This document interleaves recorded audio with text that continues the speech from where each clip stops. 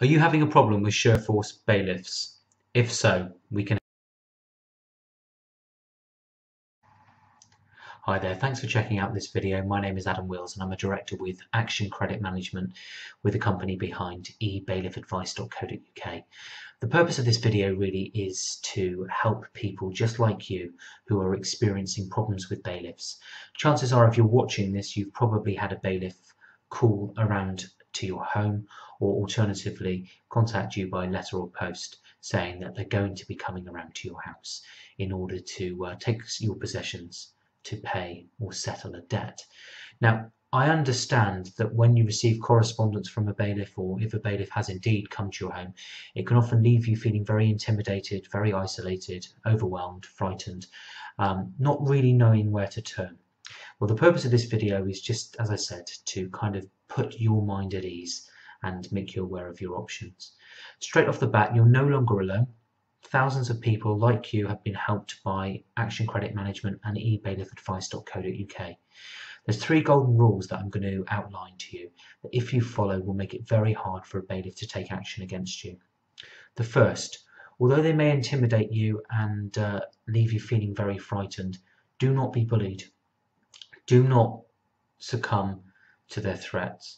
If they say they're going to break in or this, that and the other, chances are they're not. They're just employing these tactics to frighten you, so you'll do what they want you to do.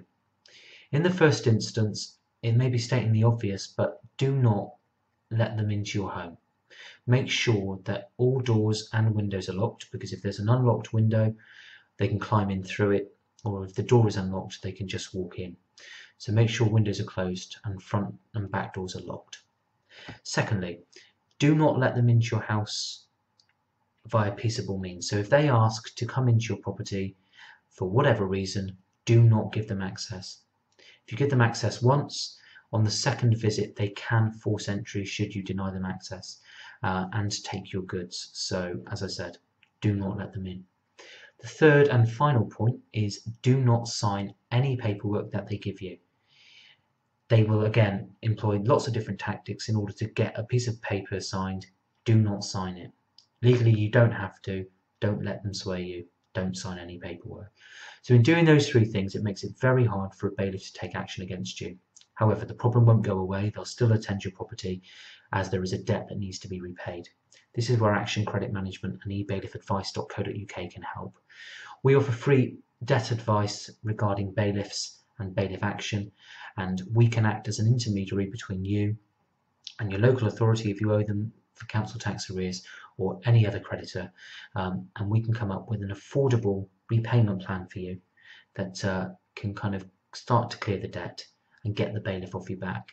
We can stop bailiff action usually within a couple of hours, it's proved time and time again to be an effective way of dealing with your bailiff problem.